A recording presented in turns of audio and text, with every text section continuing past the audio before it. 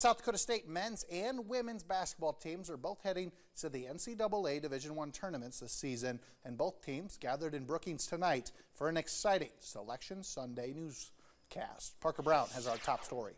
Now that the confetti has been picked up after the Summit League tournament, SDSU's basketball teams are now looking forward to what's next. Today, they found out their opponents. Something as simple as finding out where both Jackrabbit teams will be playing in the tournament brought excitement to Brookings. After reaching the summit, the men's team will be heading to Omaha to take on Iowa State as a 15 seed in the bracket.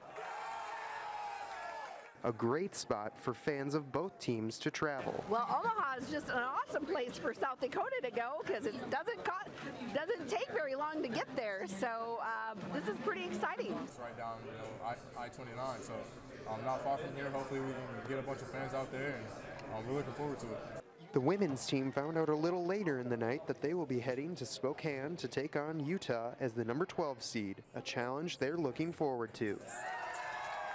It was really exciting.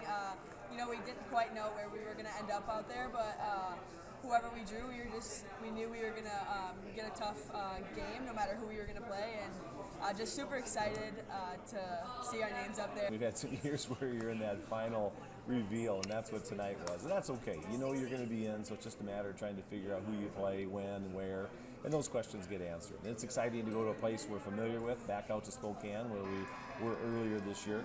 Fans, players, and coaches alike are confident in their Jacks as they compete on a national stage. Guys are hungry, right? We want to continue to keep playing, but we also know that we're playing a tremendous opponent who's probably playing as good as anybody. I think we're going to see the best out of this team that we've seen all year.